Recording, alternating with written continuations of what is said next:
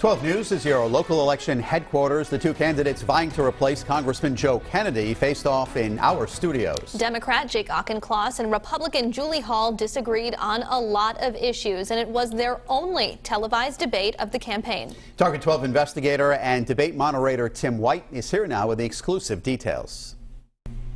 The 4th Congressional District goes from the northern part of Fall River through Taunton and the Attleboroughs up into the Boston suburbs of Newton and Brookline. Hall is a former city councilwoman from Attleboro. Auchincloss is on the city council in Newton.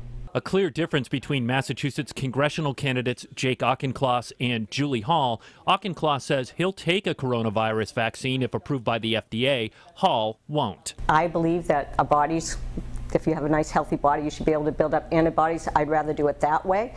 And viruses, that's what they do. They come in our bodies, and our bodies are made to fight against those. We're having a very difficult time doing that. 250,000 Americans' bodies were not made to fight against it, and they're dead now because of our incompetent response to this pandemic. And frankly, I find it very concerning that my opponent appears to be an anti-vaxxer and appears to not take science seriously. Hall took a shot at Auchincloss, calling him a political chameleon, while Auchincloss says Hall's values don't represent those of the people in the 4th District of Massachusetts.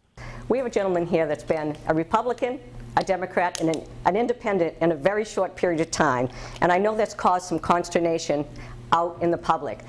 They don't trust him. I find it disconcerting that someone could support Donald Trump for president while espousing truth and character as important principles. Now, they did find common ground on some issues. Both think the federal government should legalize recreational marijuana, and they both gave Congressman Joe Kennedy an A for his performance in office. Tim White, 12 News.